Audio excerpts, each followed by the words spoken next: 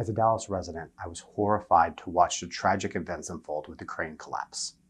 I've been getting a lot of questions on what people who are injured should do. So, if you were hurt by either debris or toxic fume inhalation, first thing, you need to seek treatment.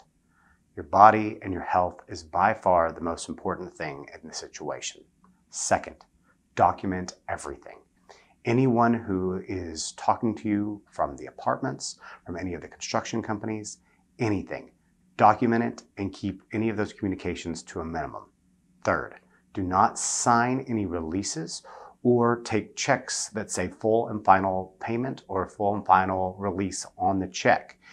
That could be a way that they could essentially run around any of the legitimate negotiation process that should happen. Lastly, seek legal counsel. Injury attorneys don't charge any fees up front. There are a number of good attorneys here in Dallas that are trying to help people in this situation. Find them, use their resources, and they can help you. This has been a horrible event for Dallas, and Hamilton Wingo is here to try to help.